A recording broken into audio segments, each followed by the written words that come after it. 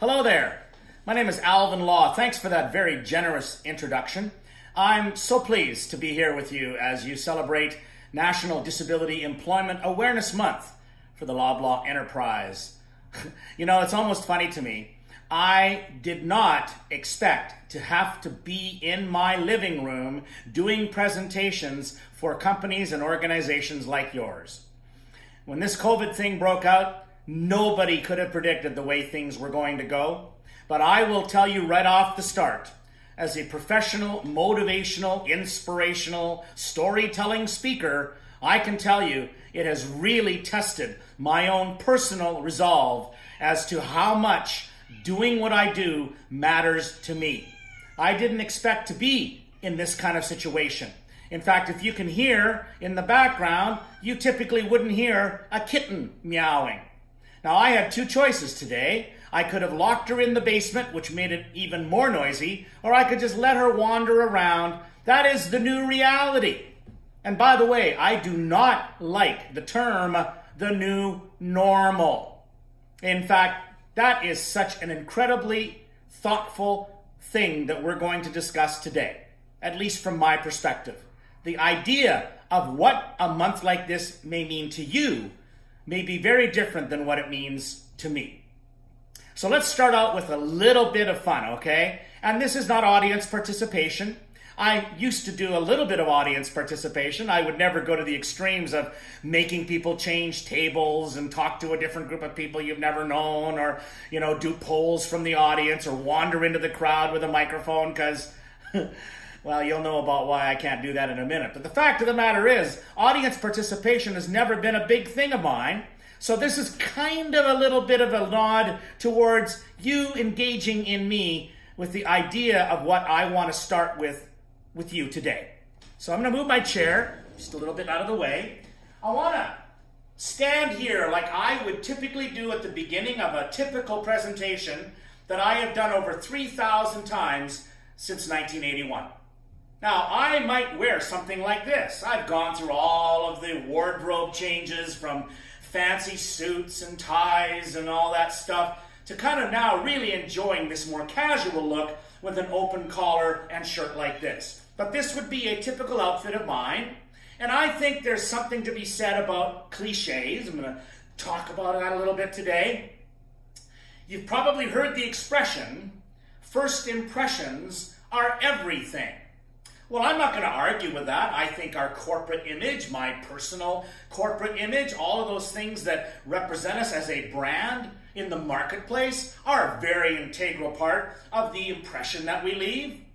But I'm going to suggest to you that first impressions may need to have a little bit of a rethink.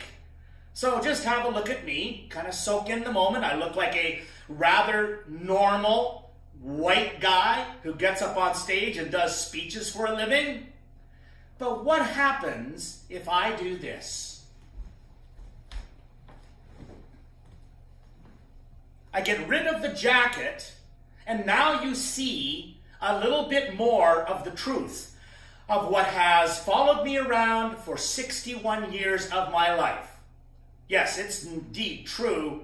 I have no arms. Check it out. So if I was to do a little bit of a pirouette there for you, now you get to see a little bit of what my body looks like. Now, if we're talking about impressions, I can tell you as a fact, most people do not see me for the first time and go, "Hey dude, you've got no arms, that's awesome." No, they just look at me funny. You know that look? And I know what they're thinking. That man is handicapped.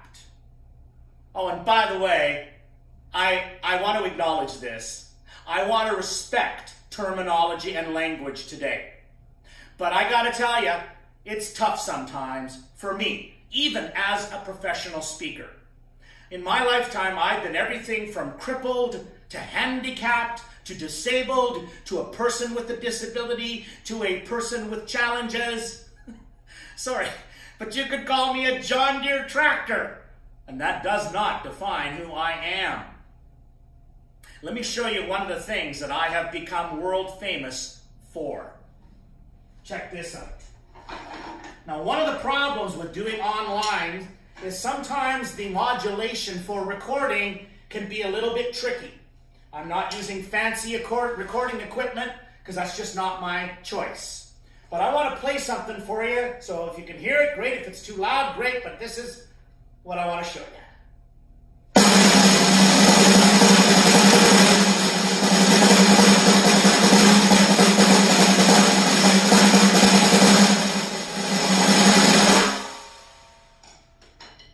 Okay, I'll let you react to that. I can't lie. I kind of miss the applause. Because at the heart of who I am indeed a musician. So let's just talk about this for a minute, okay? In around 90 seconds, we observed 3 impressions of yours truly. The typical impression where I would come out dressed in my business costume. And by the way, I'm not against dressing nicely, but let's be candid about this. Since COVID, if you're working at home, when's the last time you put on a nice outfit? Anyway, then I showed you what people have seen in me with what I called all those different words: disability, person with a disability, whatever you like. And then I showed you one of the things I'm known for as the guy who plays the drums with his feet, or more appropriately, a drummer. Which one's accurate? Well, that all depends on your perspective. I want to make something very clear off the beginning, okay? I am not sure what you know or don't know. Is that fair? Because some of you may be very well versed in this arena. Some of you may even be your own advocate because you might be a person with a disability. I want to give it my personal perspective with you today, because you can well imagine I have a story to tell. I'm going to have a little fun with it today too, okay?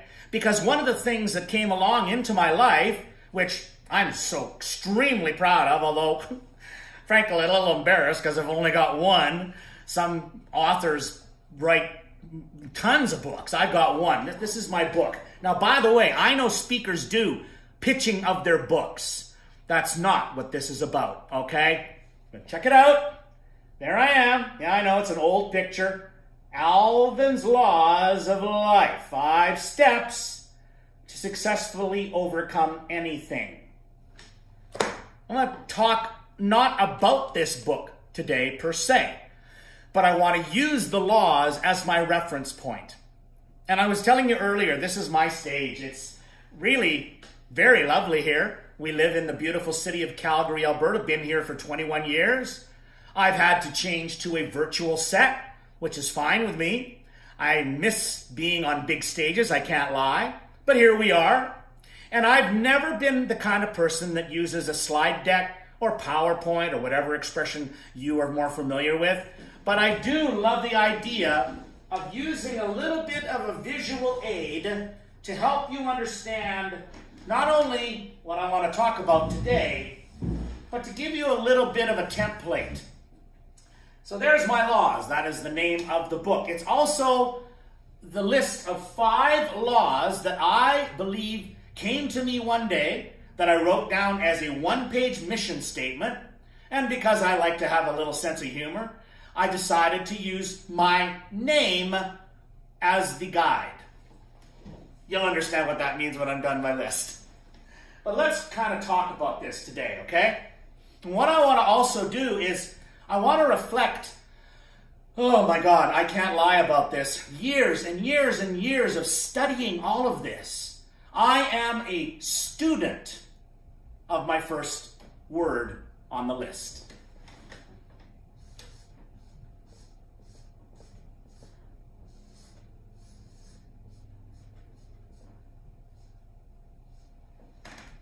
How predictable. Attitude.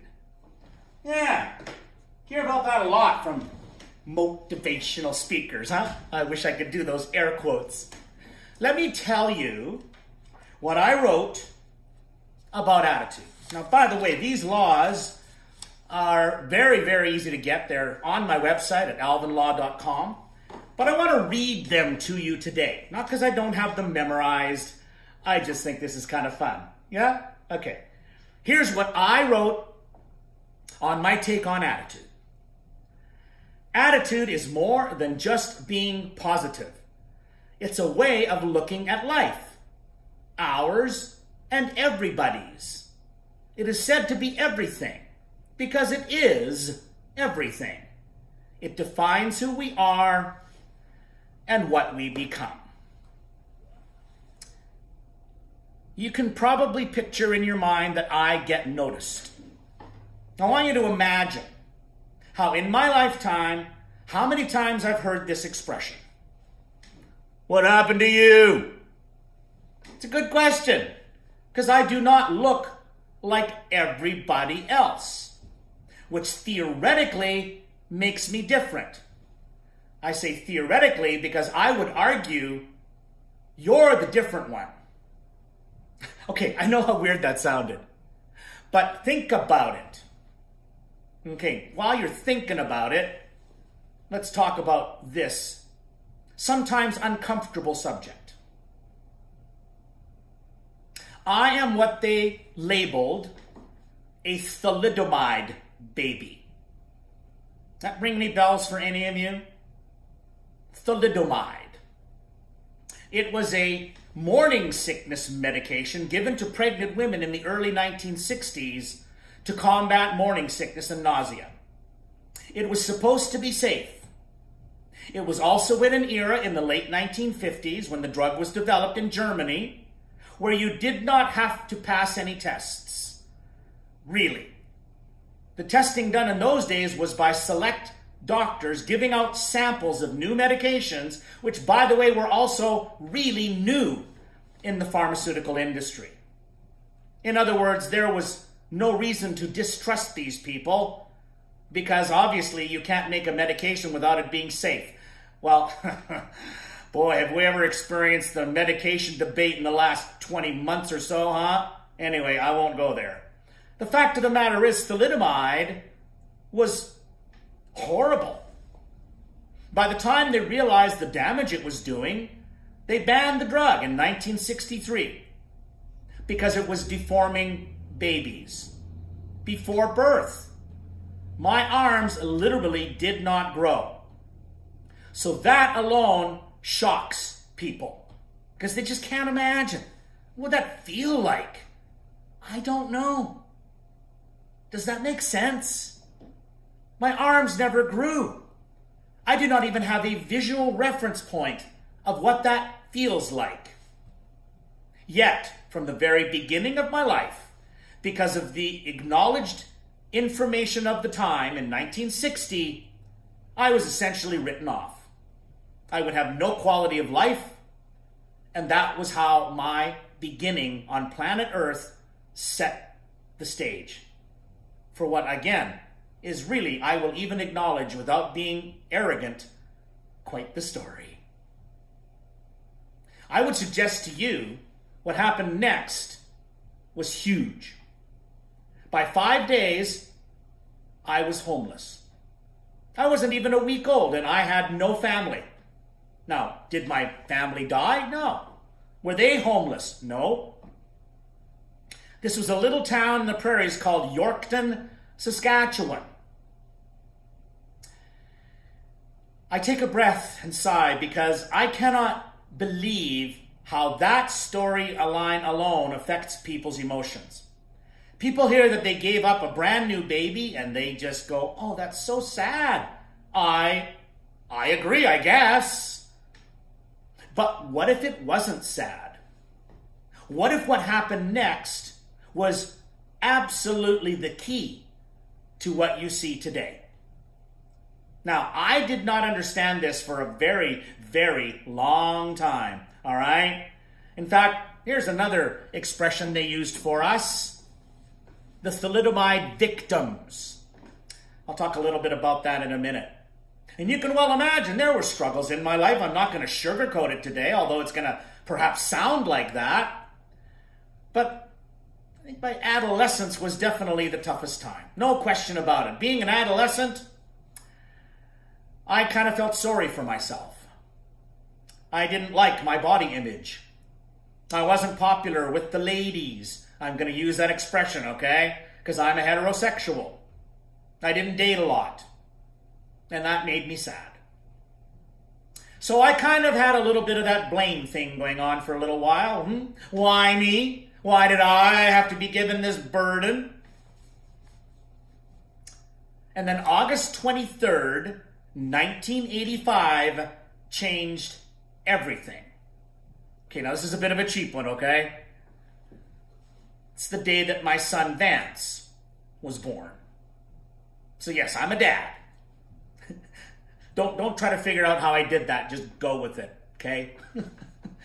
Look, I don't want to be inappropriate with you today, okay? But I love being funny, or at least thinking that some of my stories have a humor content in them. And they're really very much a part of what made me who I am today. Being able to take life the way that it really is, not too seriously, even though life is serious. In fact, can I share this with you? I remember the day he was born. I'm in an operating room in Regina, Saskatchewan, going through that birthing process. And I had a flashback. I had a flashback to junior high school, health class. The day that the nurse came in from the Yorkton Hospital to talk about babies. Do you remember that? Oh my God, it was so uncomfortable. I think she came in. Oh, I remember two things she said, all right? This is the first thing. Childbirth is the most beautiful shared human experience. There was no sharing. That's how I remember it. There was a lot of swearing. There was a lot of screaming. There was stuff getting thrown at me. I'm not making this up. When babies are born, they're beautiful. No, they're not. They're covered in goo. It's disgusting. They're holding up my child by his heels. He's literally dripping on the floor. And the nurse says to me, Mr. Law, this is typically where the fathers cut the umbilical cords. I said, they don't really let me play with scissors. So the nurse cut the cord professionally, did the job, tied that little knot, put him in a bath, got rid of the goo. They brought out a chair so I could sit down. They brought him over to me. He was 11 minutes old. I looked at the clock. And they put him here. He fit here. He doesn't fit there anymore. Hey, do I look old enough to have a 36-year-old child say, no, you look great? I'm kidding. But seriously, how's he doing? I get that question. How's my son doing? He's okay. Oh, he does get this question, though. How does it feel having a dad without arms? I love his answer. It's not like I got to pick. Interesting. Nobody would choose to be a person with a disability. I think that's a huge part of the emotional distraction for some people, for not everybody. But if you're in the some people category, that doesn't make you a bad person. It makes you human. August 23rd, 1985 was the first day in my entire life that I acknowledged an idea. I wonder how my mom and dad must have felt the first time they held me. I was born without arms.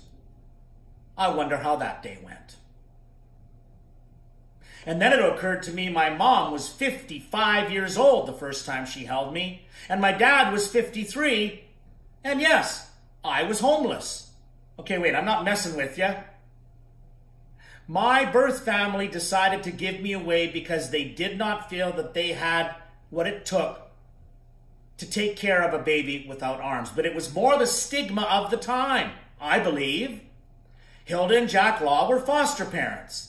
But they weren't foster parents to special needs kids. They'd never, ever taken care of one. But nobody wanted me.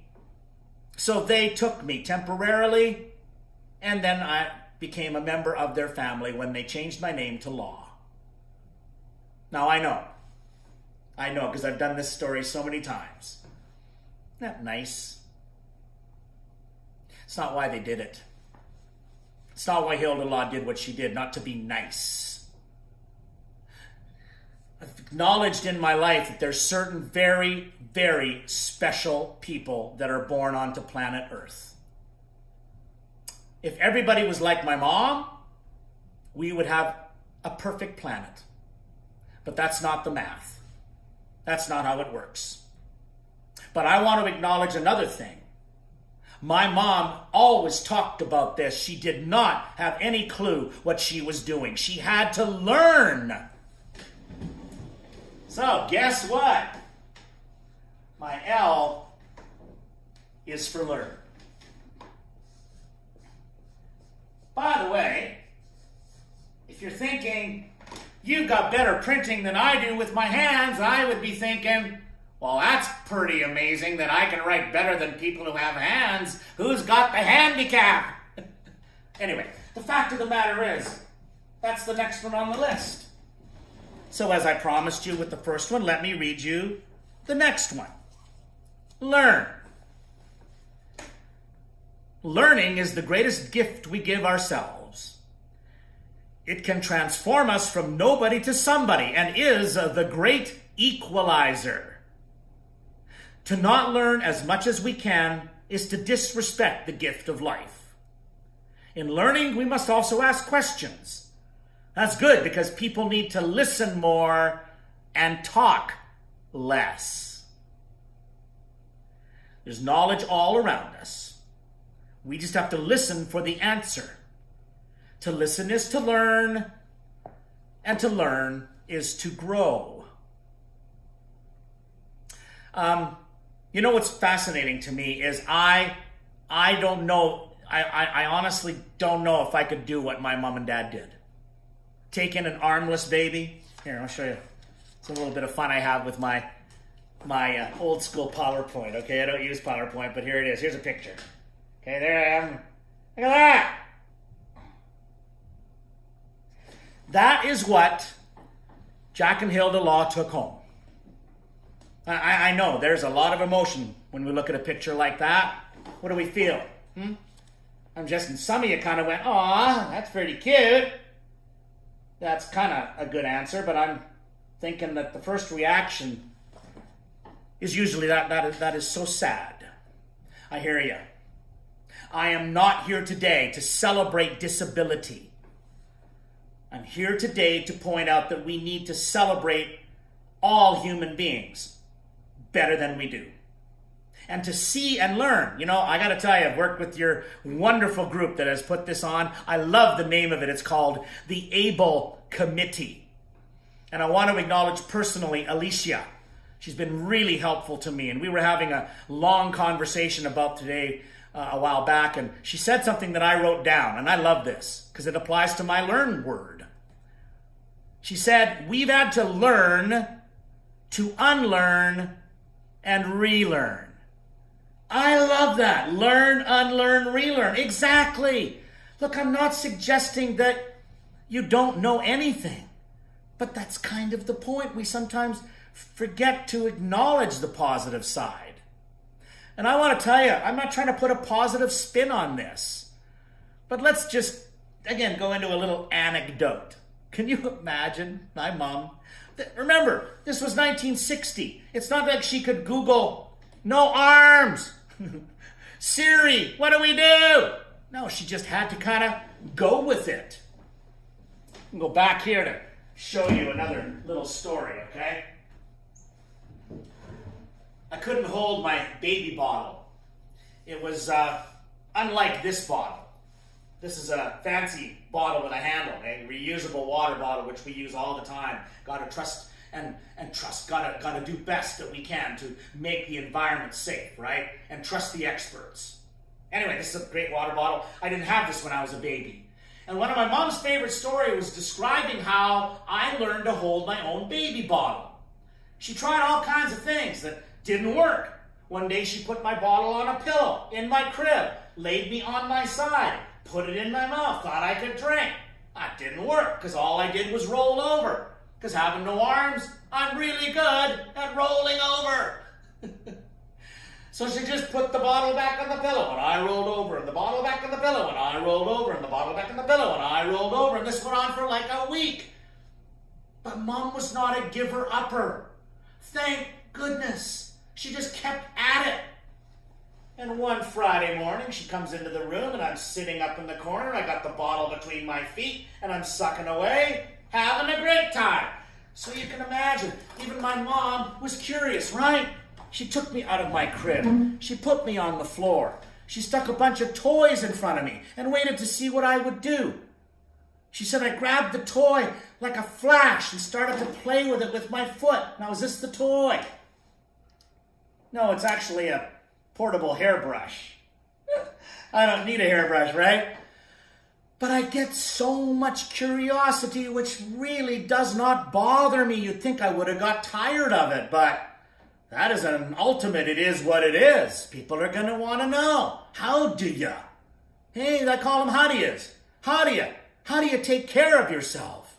How do you brush your hair? How do you wash your face? How do you shave? How do you shower? How do you dry off? I have staff. No, I don't. I roll around in a towel on the ground like a dog. That's how I dry off. Look, let's be blunt. One of the things that is most difficult about having a physical challenge is dignity. That's the problem. Because it removes so much of our dignity. Do you want to know the most popular question I get? After what happened to you? How do you go to the bathroom? Boy, that was an uncomfy question, huh? Thinking about it now? Trying to figure it out? Want to try it? Not now. Stay and watch, please. But try it after this video is done. I dare you to try it. I dare you to go to the bathroom and do not use your hands. Honest. Why would I ask you that? 2 reasons. First, empathy. If we could learn, like every human being, not just people with disabilities, what it is like to live in their life, we would have a different opinion of people. But second, you would say to yourself, sir, there's no way I could ever go to the bathroom without hands. Wrong answer. I do it all the time. You ready for this? My mom had to wipe my butt till I was 16 years old. I apologize if that made you uncomfortable. But that's my truth. Imagine trying to be an adolescent, not loving your body, not loving your life, not sure what you're going to do with that life, not popular, didn't date. Yeah, it was hard. But the worst part was my mom. I spent the summer learning how to wipe my butt. That was hard. And I remember going to school that fall, going into grade 12. And my buddy Doug and I were having lunch in the cafeteria, and we were talking about our summers and how did it go and what did we do and blah, blah, blah. And Doug, out of the blue, he just says to me something funny, and I'll always remember this. He says, hey, man, he said, it's going to be an interesting year, huh? Yeah. Graduating in the spring, yeah. What are you going to do? I don't know yet. You know, it's going to probably be pretty hard for me to leave home. He goes, yeah, can I ask you a question? Sure. Why does your mom come to school every day just after lunch? Sorry, what? No, man, if it's too personal, just tell me to shut up. No. Say it again. Why does your mom come to school every day after lunch? I'm guessing it's not to visit. I said, okay, man, you're my friend. I'll tell you, she has to take me to the bathroom. How come? I said, well, I didn't share with him the butt wiping part because I'd already learned how to do that. Yay. I said, I can't do my pants, man. I can't do my pants. I can't undo the button. I can't undo the zipper. I can't pull it down. I can pull it down, but I can't do them up again. I can go in there and do what I got to do. He says, so your mom comes all the way to school to take you to the staff washroom, to help you with your pants, to go to the bathroom, to do them back up so you can go back to class. Yeah. How do you know she takes me to the staff washroom? Hey, man, everybody knows. You're kidding. I was so embarrassed. He goes, hey, what does your mom do? What do you mean? In the bathroom. What does your mom do? Well, hey, man, she just undoes my button, undoes my zipper. I go in and I pull my stuff down. I do my thing. I come back out. She does them back up. So that seems pretty stupid for your mom to come all the way from home just to spend 5 minutes doing something that anybody could do. Yeah, man, I guess that's true, but who's going to help me? You? I get emotional thinking about this story every time I tell it. My buddy Doug says, hey, I'll help you. That's what friends do, right? You're going to take me to the men's washroom and help me go to the bathroom? Sure, man, I'll help you. I don't have to touch it or nothing, do I? That's what he said. I went, no, man, just the pants, just the pants. He goes, I'll help you. Doug, you're going to get made fun of going into a bathroom stall with another guy? Hey, man, I play trumpet in the band. It couldn't get any worse than that. Isn't that a great story? And that was 1977. Wow. How difficult would it be for you to step up and try to help somebody with a special need? I'm just asking the personal question, because I think part of this discussion needs to be our comfort zones. And by the way, I have never once in my life taken it personal when someone wasn't comfortable with me. Right? I mean, even if I reach up to have a burger in a restaurant with my foot, you know? And if I'm finished and I want to gotta lick my toes off because I love licking my toes. See, that just grossed a couple of you out, didn't it? Look, I'm not trying to gross you out. I'm saying we all of us need to expand our comfort zones. And celebrating National Disability Employment Awareness Month is how we focus a bit of attention for a bit. You know, I'm, again, not saying people don't know anything, but you know what I find most fascinating about what I just told you? Now, at 61 years old, I can do all of my clothing. Okay, I'm going to stand up one more time. These pants, you cannot tell, they're just really, really expensive jeans. I like jeans versus suit pants because the material is tougher. Because I use the edge of a toilet seat, or a knob on a drawer, or a suction cup hook that I can put on the stall of a washroom to pull the elastic waistbands up on these pants. These elastic waistbands are custom sewed into every pair of pants that I own, so I don't need to worry about the buttons and hooks. This shirt, this is not a commercial endorsement, although I wish it could be. I need to be one of those talking heads for Untuck It shirts. This is an Untuck It men's shirt. I love it. Untuck it. Beautiful. Do you know that I used to spend hours and hours and hours getting dressed to do a speech, tucking my shirts into my elastic pants with a drumstick in my teeth, half an hour alone to put on a pre-tied tie. All the reason why? To make a good first impression? You see why that's changed in my mind. I'm not suggesting that I should be allowed to go up on stage in a sweatshirt and a pair of grimy sweatpants. No. It's what I wear around the house. Kidding. You get my point. To make another incredibly valid point, let me share this with you. The biggest challenges I've had in my life had nothing to do with the physical accommodation of me adapting to my own world. It had to do with the rules and regulations and the naivety that existed in society. Let me give you one of my favorite examples, okay? But first, let me write my V. See, I think you could write your own list like I've got. It's like a personal mission statement. You know, like companies have mission statements, or this is what we do. This is kind of my personal mission statement, all right? My V is for value. You know, what's interesting about that V word, when I was first writing these a long time ago, I insisted that it came out of my mind quickly. I didn't study it for days, writing those laws. I actually did them in 16 minutes because I felt it was very important to trust the gut reaction to a word. So this is what I wrote about my V. Value your life and spirit. Too many people live another V, and that is a victim. It's true, bad things happen to good people, and there are victims.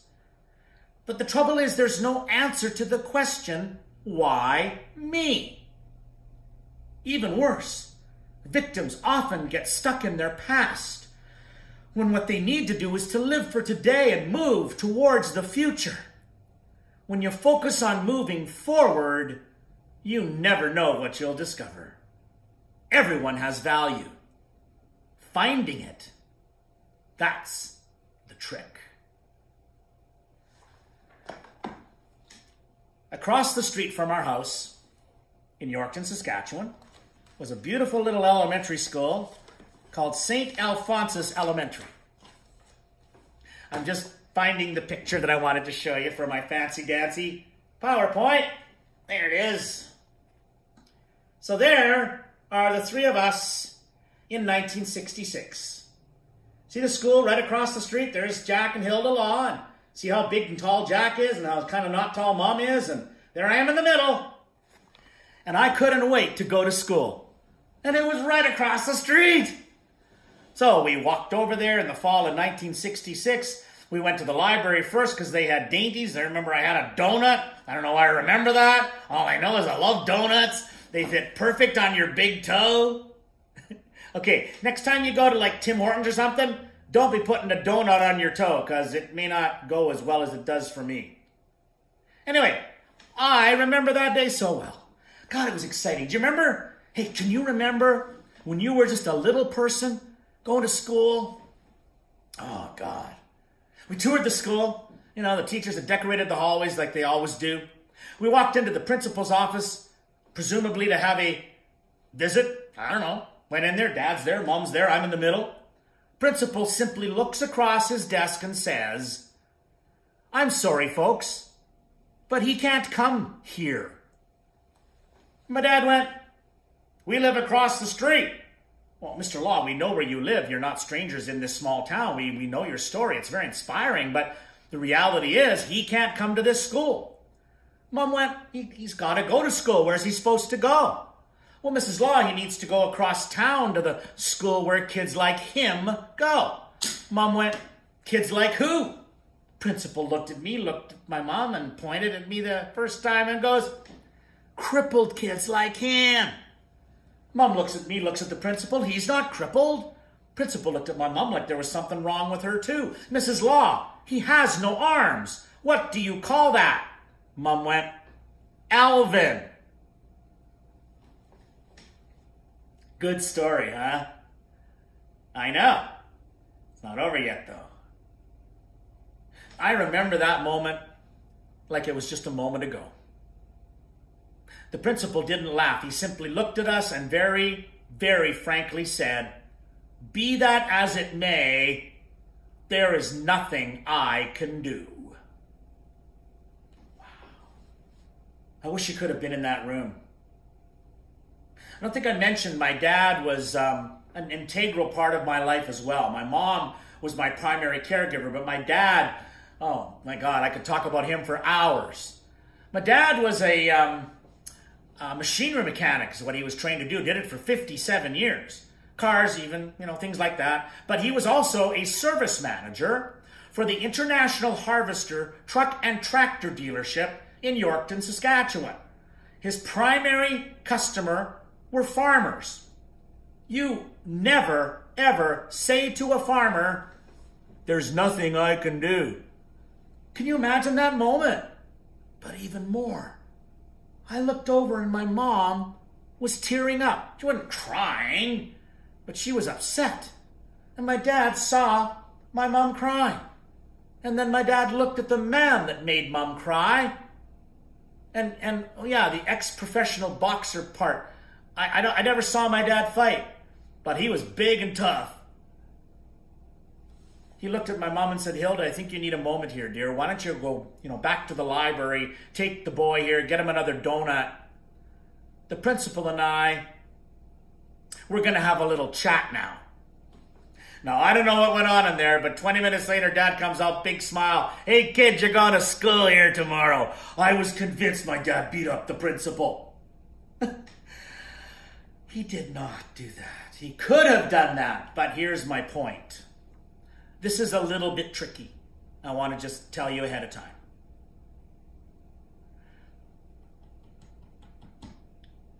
It's hard not to be angry with the inequity in the world.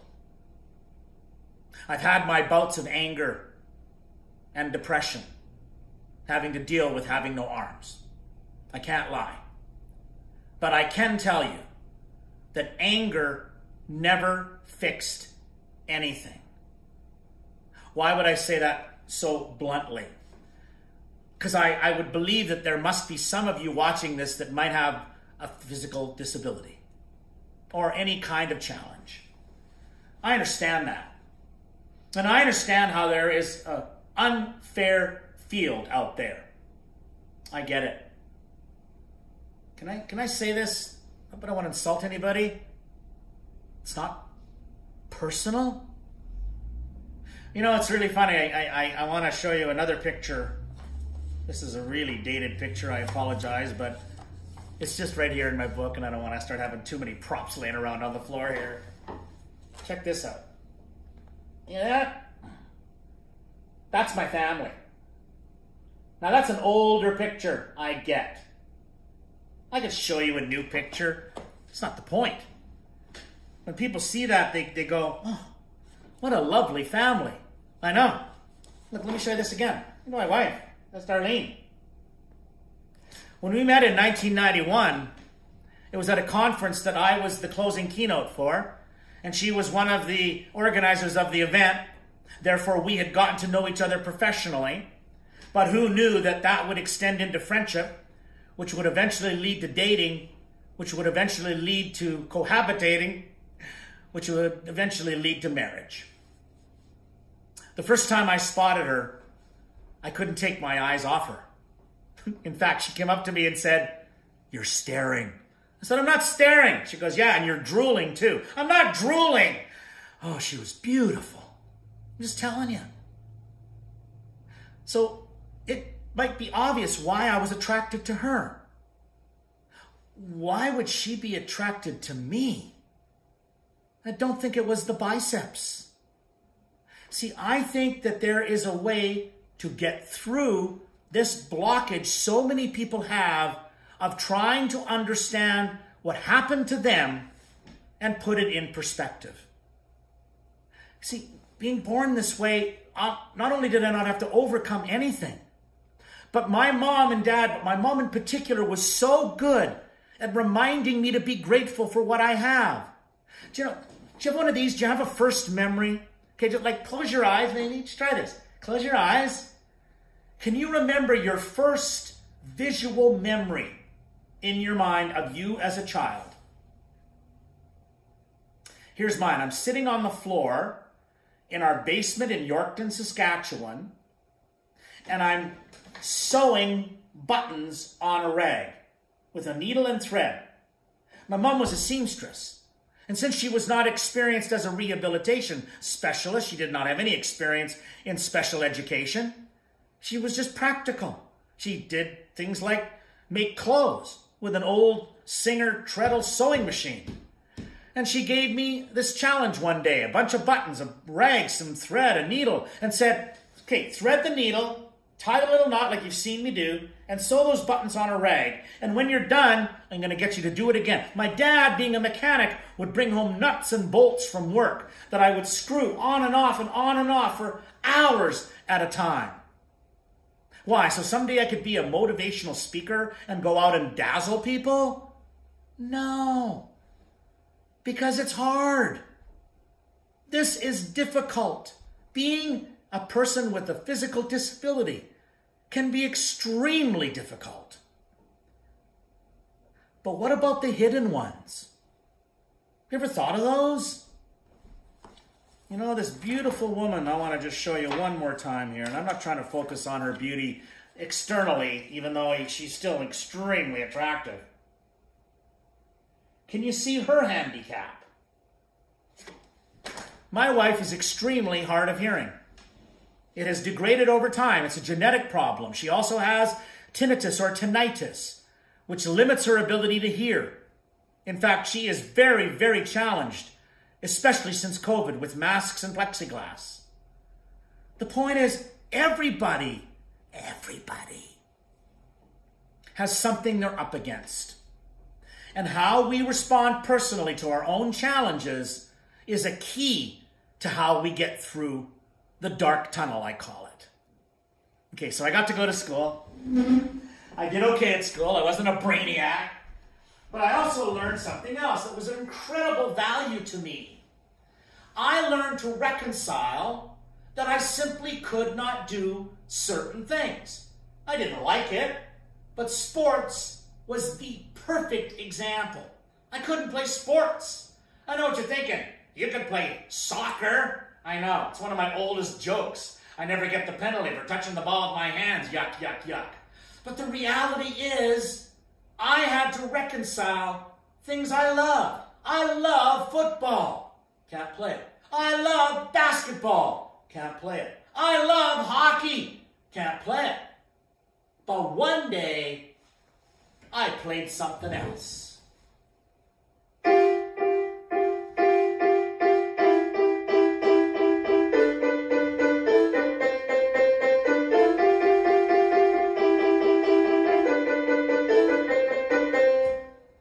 Okay, don't clap. It wasn't very good, all right? In fact, that is exactly the point.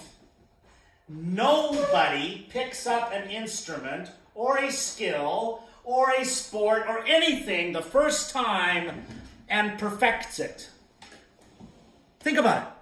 Nobody ever picked up something for the first time and perfected it. I love Malcolm Gladwell, even though he didn't make up this idea. The idea of 10,000 hours to master a skill fascinates me. Do we spend 10,000 hours mastering our attitude? I'm just curious. That's a metaphor. That's not just chopsticks. I gotta tell you, I didn't see that one coming when I was a little boy. We didn't have a lot of money. We were poor, apparently. Went to a friend's house one day who weren't poor. Mom and Dad loved to play cards, especially the game bridge. So they always were with couples. And being a single child, because remember, do the math, I kind of had to hang out on my own. So I went down to the basement of this rather affluent house one afternoon, and down in the basement was a piano. So I just went up and played that. Mom heard me. She stopped her game. She came racing down the stairs. Was that you? I gave the standard 10-year-old answer. Do you see anybody else down here? And then she made me play it again. And then she started to cry again. But these were different tears. I have such a lovely memory of this. I want to say this. I want to just sidetrack for a sec. Some people think growing up like this was horrible. It wasn't. It had its moments, but it was incredible. Small town Saskatchewan. Oh my God, my mom knew everybody. When she realized I could play chopsticks, she took me on the Yorkton, Saskatchewan, elderly women's tea party circuit. It was awesome. I was entertaining grandmas. That's the easiest thing in the world to do. I'm sorry, it just is. They clapped. They cried. They gave me milk and cookies for chopsticks. Grandma hugs, grandma kisses. I still wake up in the middle of the night in a cold sweat and the smell of Chanel No. 5. Remember that? Oh, it's toxic. One day I went into a lady's house and I just thought she was another grandma. Did my little concert. But then things changed. I didn't get milk and cookies. She says, Alvin, I'm a piano teacher and your mother has asked me to give you lessons. but I'm not going to. Why not? Well, Alvin, don't take this personal. But your toes are just short. Your toes are too short to play the piano, that's for sure. It's why people use their hands. I like coming up with words and expressions. Here's the one. I love this one. Darlene thought of this one. My toes weren't too short. That woman's mind was too small. My I is for imagination. I like this one a lot. And I guess that's the funny thing is, I don't write these down or tell them to you because it's about me. It is, I guess, about me today. But isn't it also about you? Comparing ideas and notes and thoughts and perspectives. Here's what I wrote about imagination. Imagination is the key that unlocks the power of potential. It's not owned by the young, but they are best at using it. It defines the difference between obstacles and possibilities. Let me say that again. Imagination defines the difference between obstacles and possibilities. Imagination leads to dreams, and dreams make life worth living. Dreams can come true. This, I know. We need to start wrapping up this video today. I want to tell you my favorite story, then give you my final law, and then we'll be done. I've had a lot of time to think about all the things that have happened in my life. This story to me is profound. Let's fast forward a year now. We're going back in time a little bit. This is 1971. A year after the lady said I could not play the piano, my mother gets a phone call at home that goes like this. Hello, Mrs. Law. My name is Blaine McClary. I am the band and music program director for the city of Yorkton and its school system. Just moved to town, and I am calling you because I need to tell you some good news. Oh, really? Yeah, do you have a son named Alvin? We do. Does Alvin have a talent for music that you're aware of? He loves music. We're not sure if he's talented. Sorry, why are you calling again? Mrs. Law, your son got 96% on a music aptitude test at school. So I'm just calling to tell you we would love to have him join the school band. Hey, folks, are you following this in real time? This is not a Zoom call, right? This is like back in the day when we were using an old heavyweight telephone. Mom goes, like, school band, yes. Oh, wow. Yeah, I think, Mr. McClary, I absolutely know Alvin would love to play in the band. Did you have an instrument in mind for him? You know what, Mrs. Law, we normally wouldn't do this, but I'm kind of inclined to give your son a special offer. What if you bring him up to the high school sometime next week? He can pick any instrument he wants. Oh, Mr. McClary, that is so generous. I can't wait to tell Alvin the good news. You know, he's at school right now. I know. That's why I'm calling you at home, Mrs. Law. I need your permission. You got it. I got one more question, though. Have you met him? Oh, no, Mrs. Law. I just moved to town, kind of new to the city, calling all the moms with the kids that got really good marks on the music test to see if they can be in the band. Okay, sir, probably a really good time to tell you that, Alvin sort of has no arms. Hello? Sorry, Mrs. Law, you said he has no arms? Yeah, he was born that way. Wow, I didn't realize that. I apologize. Obviously, we cannot have a child in the band who does not have hands. I'm sorry, Mrs. Law. I just can't see any other way, but I apologize and I must let you go. And, you know, please say hi to your son. He hung up. Look, I don't mean anything negative about this, okay? But I think a lot of people are misunderstanding of how little it takes to accommodate the workplace for a person with a disability. And I would suggest so much more since COVID and working at home. I don't want to get into the sales pitch because I don't want to, again, one more time tell you something you may already know. But my anecdotal evidence in my life has proven that people with disabilities can often be the best employee in any company. Because certain people can see the value. Thank goodness Mr. McClary was one of those people. He phoned back. I remember walking in the house, my mom was beaming. Mama had a great smile, ugly teeth, great smile. And she said, Alvin, you're not going to believe this. You're going to be in the band. I went, what band? She goes, school band. Let's get in the car. We got to go to the school. We're going to do something really cool. I got to tell you about it on the way. We drove to the school. It was a little ways. And on the way, she explained the first phone call, the music test that I'd forgotten about, and that this guy had come up with an instrument that I was going to play. So we went to the school and we met Mr. McClary and we met these other teachers that helped with this. We went back to the vocational wing of the Yorkton High School and we went into a room where they taught construction. In the middle of a room that they had all kinds of wood and saws and all the stuff. Don't smell wonderful, fresh cut wood. There was a funny looking wooden chair, kind of like this, an old wooden chair, but it was a teacher's chair. So it had the right arm cut off. And the left arm had a metal rod that was bolted to the side with a big clamp welded on the top and another one on the back. On the floor was a long black case. Mr. McClary opened up the case, took out, put together, and inserted in these clamps a trombone. A trombone! And like a game show host, he went, what do you think? I don't know, it's the stupidest fucking thing I've ever seen in my life. I was like 11 years old. What was I supposed to think? Can you move the slide with your foot? Yeah, I can do that. Can you make this noise? Okay, can you do it in the mouthpiece and move the slide? Well, this noise came out. 11-year-olds love noise.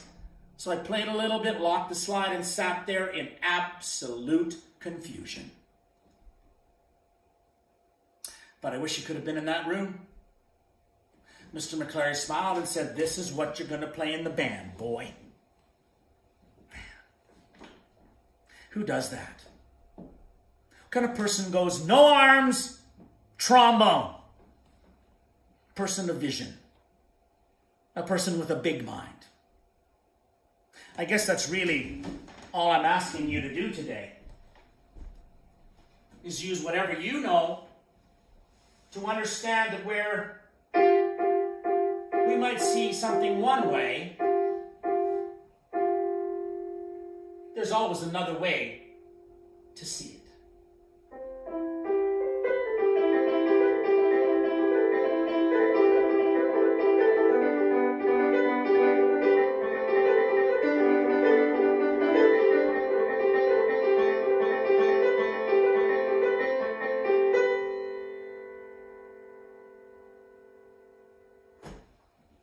It really is very important to remember this is a special month for the Loblaw Enterprise, but we shouldn't have to have a special month to celebrate something that needs to be celebrated more, and that is the amazing abilities that all kinds of people have.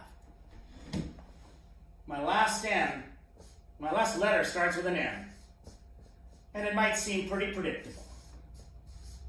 But it is probably the one that makes the most amount of sense to me. Never give up. Easy to say, hard to do. But I think the biggest enemy we will ever have, we encounter every time we look in a mirror. Yet mirrors do not reflect who we truly are. Our lives do. I want to thank you for the opportunity to speak for your group today. I want to congratulate you on having a special month to focus on the positive, not on the negative. And more than anything, I want to remind you that all you have to do, all you got to do, is have faith and trust in the idea that everybody counts. Everybody. Thank you.